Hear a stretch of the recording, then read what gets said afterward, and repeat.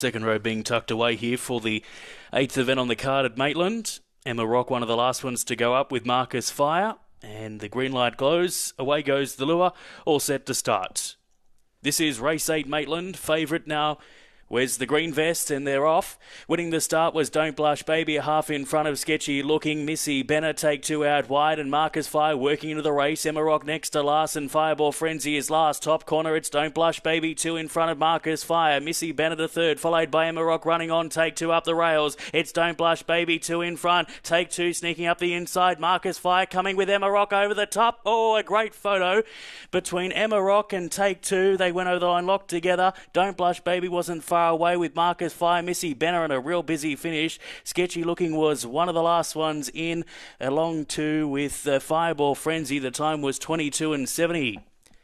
Photo all the way round. Number 2, Emma Rock, looks to grab it on the line, and it does. So number 2, Emma Rock, gives Charmaine Field a double.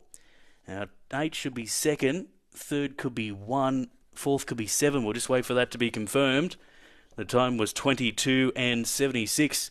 And a real busy finish. Numbers coming up now as 2, 8 and 1. Just need fourth to tidy up those interim placings. 7.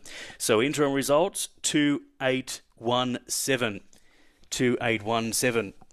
2, Emma Rock. Charmaine Field owns and trains his Blue Fawn Bitch by Zipping Garth out of Queen Forge. Whelped in February of 2021. Start 24, win number 6.